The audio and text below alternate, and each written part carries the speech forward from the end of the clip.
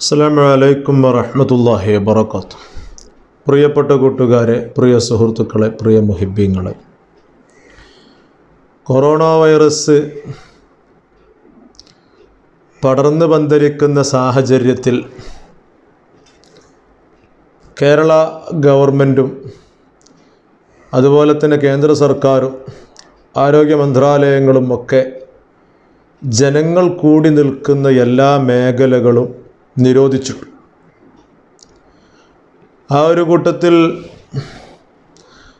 ആരാധന നടക്കുന്ന സ്ഥലങ്ങളും അതും പൂട്ടിയിടണം എന്നുള്ളത് നിർദ്ദേശങ്ങളും വന്നു.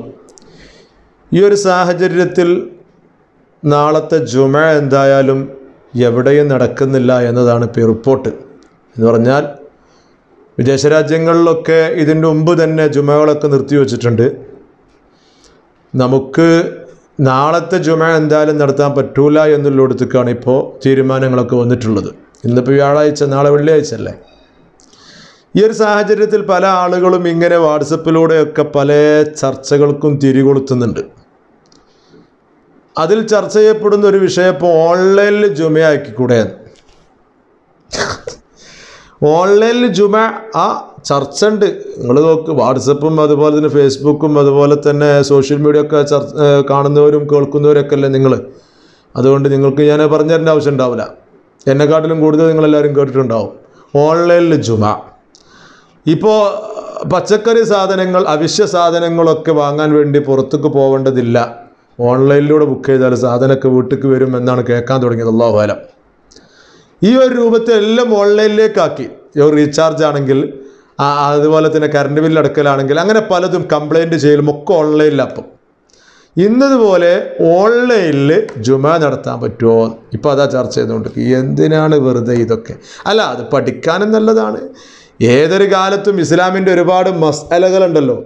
ആ മസ്അലകൾ ഇങ്ങനെ ചിലപ്പോൾ കെട്ടിക്കടന്നാൽ പറ്റൂലല്ലോ. ജനങ്ങൾക്ക് ഇതൊക്കെ അറിയും വേണ്ടേ. അപ്പോൾ ആ ഒരു അടിസ്ഥാനത്തിൽ ബഹസൊക്കെ നല്ലതാണ്. ഓൺലൈനിൽ എന്തായാലും ജുമഅ നടക്കൂല. അത് ആര് തന്നെ ഇനിയിപ്പോൾ അതിന് കുന്തും കോലും തൊളിയും കൊണ്ടുവന്നിട്ട് കാര്യമില്ല. ഇപ്പോൾ ഓൺലൈനിൽ കോൺഫറൻസുകളൊക്കെ ഉണ്ട്. മന്ത്രിമാരും MLA-മാരൊക്കെ ഇരുന്നു കൊണ്ട് കോൺഫറൻസുകളൊക്കെ ഓൺലൈനിലൊക്കെ നടക്കുന്നുണ്ട്. അപ്പോൾ ഇന്നുപോലെ ഇപ്പോൾ ഓൺലൈനിലൂടെ ഇതിൻ്റെ മുമ്പ് നിക്കാഹ് എടുത്താൻ പറ്റുമോ നോക്കി കുറേ ചർച്ച നടത്തിന് കുറേ ആളുകൾ. ഓൺലൈനിലൂടെ നിക്കാഹ്, അങ്ങനെ ഓൺലൈനിലൂടെ നിക്കാഹ്, ഓൺലൈനിലൂടെ പലതും. ആ കൂട്ടത്തിൽ ഇപ്പോൾ ഓൺലൈനിൽ ജുമഅ ആകുക. ഓൺലൈനിൽ ജുമഅ നടത്താൻ പറ്റൂല. ഒരുപാട് കാരണങ്ങളെ കൊണ്ടത് പറ്റൂല ഒരു നിലക്കും.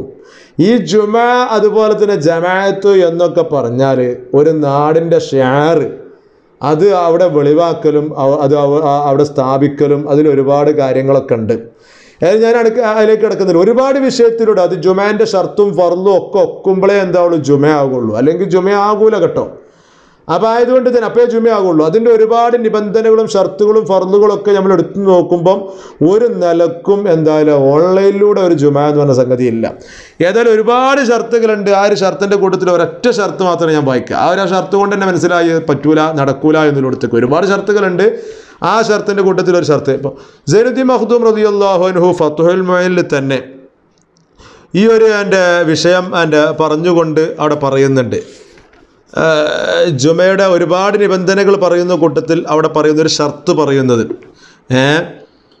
മൂന്നാമത്തെ ഒരു ഷർത്തായിട്ട് ഇങ്ങനെ ജുമഅൻ്റെ ഒരു ഷർത്തായിട്ട് ഇങ്ങനെ പറയുന്നത് വുഖൂഉഹാ ബി മഹല്ലിൻ മഅദൂദിൻ മിനൽ ബൽദി. ഒരു നാട്ടിൽ എണ്ണപ്പെട്ട ഒരു സ്ഥലം, മഹല്ല്, അവിടെ ആയിരിക്കണം ഈ ജുമഅ സ്ഥാപിക്കേണ്ടതും അതുപോലെ ജുമഅ നടക്കേണ്ടതും. ഒരു മഹല്ലിലൊരു ജുമഅ വേണമല്ലോ.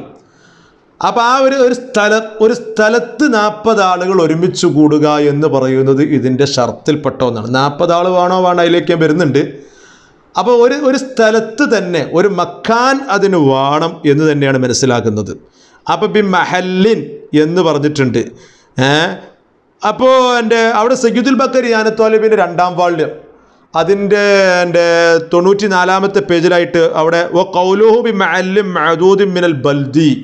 ഒരു നാട്ടിൽ ആ ഒരു സ്ഥലം എന്ന് പറയുന്ന അതിനേക്ക് വ്യാഖ്യാനം കൊടുത്തു അൽ മുറാദു ബിൽ ബൽദി. ഒരു നാട് കൊണ്ട് ഇപ്പോൾ അവിടെ എങ്ങനെയാണ് ഇപ്പോൾ ഒരു ഉദ്ദേശം വെക്കുക? അബ്നിയത്തു ഔത്താനിൽ മജ്മൂഈന, ഒരുമിച്ച് കൂടാൻ പറ്റുന്ന ആ നാട്ടിൽ താമസക്കാരാകുന്ന കുറച്ച് ആളുകളുടെ ഒരു എടുത്തിപ്പ്. അത് എങ്ങനെ അതിൻ്റെ ഒരു അങ്ങാടി വേണോ, അതുപോലെ തന്നെ ബിൽഡിങ് വേണോ, അതൊക്കെ ഒരുപാട് ചർച്ചകളൊക്കെ ഉണ്ട്. ഏതൊരു മഹല്ല തന്നെ വേണം, ഒരു സ്ഥലം ഒരു തിരഞ്ഞെടുക്കണം. എന്നിട്ട് അവിടെയാണ് ജനങ്ങൾ ഒരുമിച്ച് കൂടേണ്ടത്, 40 ആളുകൾ ഒരുമിച്ച് കൂടുക. അപ്പോഴാണ് അവിടെ ജുമ സ്ഥാപിക്കുക. ഇത് എങ്ങനെയാണ് ഇപ്പോൾ ഈ ഓൺലൈനിൽ നടക്കുക? ഓൺലൈനിൽ ഇപ്പോൾ ഞാൻ എൻ്റെ വീട്ടിലിരിക്കുക, വേറൊരാൾ മറ്റൊരാൾ വീട്ടിലിരിക്കുക, മറ്റൊരു വീട്ടിലിരിക്കുക, ഇങ്ങോട്ട് ഒരാൾ ഖുതുബ ഓതുക, അങ്ങോട്ട് അങ്ങനെ പലതേം നടക്കുന്നുണ്ട് ഇപ്പോൾ. അപ്പോൾ കൂട്ടത്തിൽ ഇങ്ങനെ ഉണ്ടാക്കുക, ഓരോരുത്തരും ഇങ്ങനെ ഉണ്ടാക്കി വെക്കാം. പിന്നെ അവിടെ പിന്നെ ചർച്ച നടന്നുകൊണ്ടിരിക്കുന്നത് പിന്നെ 40 ആളുകളെ വിഷയമാണ്. ഇപ്പം 40 ആൾ വേണമെന്നില്ലല്ലോ, മദ്ഹബ് മാറിയിട്ട് എന്തല്ലോ വേണ്ട, മദ്ഹബ് മാറിക്കൂടെ? ഹനഫി മദ്ഹബിൽ വേണ്ട, ശരിയാണ്.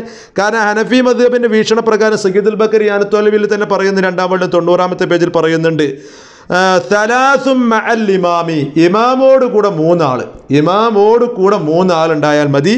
ഇന്ദ അബി ഹനീഫ റളിയല്ലാഹു അൻഹു, അബു ഹനീഫ തങ്ങളുടെ അടുക്കൽ 3 ആൾ, 4 ആളപ്പം. അപ്പോൾ എന്താണ്, ഇമാമോട് കൂടെ 3 ആൾ. അപ്പോൾ ഇമാമ് കൂട്ടാതല്ല, ഇമാമിനോട് കൂടെ ഒരു 3 ആൾ വേറെ. അങ്ങനെ എന്താണ് ഈ പറയുന്ന 3 ആളുണ്ടായി കഴിഞ്ഞാൽ ജുമാ സഹിയാകും എന്നുള്ള വാദമുള്ള എൻ്റെ മദ്ഹബ്. ഇനി മദ്ഹബ് ഒന്നും വേണ്ട, ഷാഫി മദ്ഹബിൽ തന്നെ 2 ആളെ കൊണ്ടും 7 ആളെ കൊണ്ടും 30 ആളെ കൊണ്ടും ഇങ്ങനെ തുടങ്ങിയിട്ട് എത്ര അഭിപ്രായങ്ങളാണ് ഇവിടെ വന്നിട്ടുള്ളതെന്നോ, കണ്ഠമാന അഭിപ്രായം പറഞ്ഞിട്ടുണ്ട്. വളരെ വ്യക്തമായിക്കൊണ്ട് തന്നെ ഇസ്യാനി കൽ ജമാഅത്തി, ജമാഅത്ത് പോലെ തന്നെ 2 ആൾ മതി. വഹുവ ഖൗലുൻ നഖീമാമിൻ്റെ അഭിപ്രായം അങ്ങനെയാണ്. അഹ്ലുല്ലാഹിർ പിന്നെ ഇങ്ങനെ പറഞ്ഞിട്ട് പിന്നെ വേറെ പറഞ്ഞു, ഇസ്നാനി മഅൽ ഇമാം, ഇമാമോട് 2 ആൾ. എന്താ, അബി യൂസഫ് ഇമാമിൻ്റെ അടുക്കൽ. ഇങ്ങനെ പല അഭിപ്രായങ്ങളും ഉണ്ട്. ഏതായാലും ഒരുപാട് അഭിപ്രായങ്ങളും അതുപോലെ തന്നെ വിഷയങ്ങളൊക്കെ ഇതിൽ വന്നിട്ടുണ്ട്. അപ്പോൾ അതൊക്കെ വെച്ചുകൊണ്ട് ജുമ നടത്തിക്കൂടെ എന്നൊക്കെയാണ് ഇപ്പോൾ ചർച്ച ചെയ്തുകൊണ്ടിരിക്കുന്നത്. ഇതൊന്നും വേണ്ട, കാരണം അതിൻ്റെ ഒന്നും ആവശ്യമില്ല, ചർച്ചയൊക്കെ ബാലിശികം. കാരണം ഈ പറയുന്ന ജമാഅത്തിൻ്റെ കാരണം എന്ന് പറഞ്ഞ കാരണം തന്നെയാണ് ജമാഅത്ത് ഒഴിവാകാനുള്ള കാരണങ്ങളൊക്കെ, അതായത് ജമാഅത്തിൻ്റെ ഉദർ, അതൊക്കെ ജുമാൻ്റെയും ഉദറാണെന്ന് വളരെ വ്യക്തമായിക്കൊണ്ട് ഇമാമിങ്ങളൊക്കെ പഠിപ്പിച്ചത്. ഞാനത് വായിച്ചർത്ഥം വെക്കണില്ല, എല്ലാ ഇത്താവലുണ്ട്. ജമാഅത്തിൻ്റെ ഉദർ തന്നെയാണ് ഈ പറയുന്ന ജുമയുടെയും ഉദർ. അപ്പോൾ ജുമയ്ക്ക് വ്യക്തമായിക്കൊണ്ട് ഉദർ വന്നു കഴിഞ്ഞാൽ, ഉദർ വന്നാൽ പിന്നെ എന്താണ്, പിന്നെ ഞാൻ ആളെ നോക്കിയിട്ട് ഇങ്ങനെ തേടി പോകേണ്ടതില്ല. ഇതൊക്കെ ഇങ്ങനെ കൊണ്ടുവന്നാൽ ഉണ്ടാകുന്ന പ്രശ്നം എന്താണെന്ന് വെച്ച് കഴിഞ്ഞാൽ, ഇതൊന്നുമില്ല, ഒരുപാട് പ്രശ്നങ്ങൾ അവിടെ വരുന്നുണ്ട്. 2, 3, 4 പ്രശ്നങ്ങളൊന്നുമല്ല. അങ്ങനെ 2 ആളോ അല്ലെങ്കിൽ 4 ആളെ കൊണ്ട് ഒരു നാട്ടിൽ സ്ഥാപിക്കാൻ തുടങ്ങിയാൽ അത് ആളുകൾ കൂടും, ബാഹുല്യമാകും, അത് പ്രശ്നമാകും, കേസാകും, കോടതിയാവും, അങ്ങനെ വിഷയം. ഇനി അതൊക്കെ പോകട്ടെ. ഇനി അങ്ങനെയൊക്കെ ആണെങ്കിലും പണ്ഡിത ലോകം നേതൃത്വം കൊടുക്കുന്ന ഒരു നാടാണ് നമ്മുടെ നാടൊക്കെ. നമ്മുടെ നാട്ടിൽ വ്യക്തമായിക്കൊണ്ട് പണ്ഡിതന്മാരുടെ നേതൃത്വമുണ്ട്. ആ പണ്ഡിത നേതൃത്വം ഇപ്പോൾ 2 വിഭാഗം അറിയപ്പെട്ട സുന്നികൾ, ഈ 2 സുന്നികളിലും 40 അംഗ മുഷാവറയുണ്ട്. ഈ 40 അംഗ മുഷാവറ നല്ല കേൾപ്പിച്ച പണ്ഡിതന്മാരാണ്. ഈ 2 വിഭാഗത്തിലെ പണ്ഡിതന്മാരുടെ മുഷാവറ തീരുമാനിച്ച് അവരുടെ ലെറ്റർ പേഡിൽ എഴുതി വെച്ചിട്ടുണ്ട്. അത് ഔട്ട് ചെയ്തു. ഇനി അങ്ങനെ ജുമാ നടക്കേണ്ടതില്ല. 40 ആളും വേണ്ട, 30 ആളും വേണ്ട, 2 ആളും വേണ്ട, അങ്ങനെ ജുമാൻ്റെ വേണ്ട, എല്ലാ നിലക്കും സ്ഥിരീകരിച്ചു. കാരണം അങ്ങനെയാണ് ഇസ്ലാമിൻ്റെ നിയമം, അങ്ങനെ തന്നെയാണ്. അതുപോലെ തന്നെ എല്ലാം അങ്ങനെ തന്നെയാണ്. പിന്നെ അതുപോലെ നമുക്ക് ഇനി വെറുതെ ഒരു ചർച്ചയ്ക്ക് പിന്നെ എന്താണ് ഇവിടെ ആവശ്യം? അതുകൊണ്ട് ഓൺലൈനിൽ ഒരു ജുമാ നടക്കൂല, ആ രൂപത്തിൽ ചർച്ച ചെയ്യേണ്ടതില്ല. അതുപോലെ തന്നെ 2 ആളെ വെച്ചുകൊണ്ട് 3 ആളെ വെച്ചുകൊണ്ട് എന്തിനാണ് അങ്ങനെ കഷ്ടപ്പെടുന്നതെന്നാണ് ചോദിക്കുന്നത്. എന്തിനാ അതിൻ്റെ ആവശ്യം? എന്താ അങ്ങനെ ആവശ്യമുണ്ടേ തിരക്കിടില്ല. അങ്ങനെ ആവശ്യം ഉദർ വ്യക്തമായിക്കൊണ്ട് വന്നാൽ മത്തറാണ് അന്നത്തെ കാലത്ത് ഉദർ. നബി സല്ലല്ലാഹു അലൈഹി വസല്ലമയുടെ കാലത്ത് മഴയായിരുന്നു ഉദർ. അതുപോലെ തന്നെ ഈ പറയുന്ന അതിൻ്റെ ശേഷം വന്ന ഇമാമിങ്ങളുടെ കാലത്ത് മഴയായിരുന്നു. കാരണം ഈ ഒരു മഴ എന്ന് പറയുന്ന കാരണത്തോടു കൂടെ തന്നെ മറ്റുള്ള ആധാറുകളും കാരണങ്ങളൊക്കെ അതിൽ പെടുമെന്ന് ഷറഹു മുസ്ലിമിൽ ഇമാമുൽ ഷർഫിൻ നബി റളിയല്ലാഹു വളരെ വ്യക്തമായി കൊണ്ട് പറഞ്ഞു. മഴയെപ്പോലെ തന്നെയാണ് മറ്റുള്ള ഉദറുകൾ. ഈ അതുപോലത്തെ മിനൽ ആധാർ നഹവിഹി മിനൽ ആധാർ ഉദറുകളിൽ നിന്ന് മറ്റുള്ള കാരണങ്ങളൊക്കെ ഇതിൽ പെടും തന്നെ. അതന്നെ ഇപ്പോൾ ഈ പറയുന്ന കൊറോണയൊക്കെ. അപ്പോൾ അതുകൊണ്ട് അത്തരം ഉദറുകൾ ഉണ്ടായിക്കഴിഞ്ഞാൽ പിന്നെ അതിൽ വെറുതെ നമ്മൾ പിടിച്ചു തൂങ്ങിയിട്ട് ഇങ്ങനെ വെറുതെ ആക്കണ്ട, പോവണ്ട എന്ന് പറഞ്ഞാൽ പോവണ്ട. അങ്ങനെ ജുമയെ സ്ഥാപിക്കേണ്ടതില്ല. അതുപോലെ തന്നെ അങ്ങനെ അതിനുവേണ്ടി റിസ്ക് എടുക്കേണ്ടതുമില്ല. അതിൻ്റെ ആവശ്യമൊന്നുമില്ല. അതിൻ്റെ പേരിൽ ഒരു കുറ്റോ അല്ലെങ്കിൽ ഒരു ബലാ മുസീബത്തോ നമുക്ക് ഒരിക്കലും വരാൻ പോകുന്നില്ല. ഈ വന്ന ബലാ മുസീബത്ത് നീങ്ങിക്കിട്ടാൻ വേണ്ടി നമ്മൾ അള്ളാഹുവിനോട് പ്രാർത്ഥിക്കുക. അടുത്ത വെള്ളിയാഴ്ചയെങ്കിലും നമുക്ക് സുതാര്യമായിട്ട് ജുമ എടുക്കാൻ പറ്റുമല്ലേ, അതിനു വേണ്ടിയുള്ള പ്രാർത്ഥനകളൊക്കെ നടക്കുക എന്നല്ലാതെ വെറുതെ ഇതിങ്ങനെ ചർച്ച ചെയ്താണ്ട് വെറുതെ നീട്ടിക്കൊണ്ടുപോകേണ്ട ആവശ്യമില്ല. അതിൻ്റെ ആവശ്യമില്ല വെറുതെ.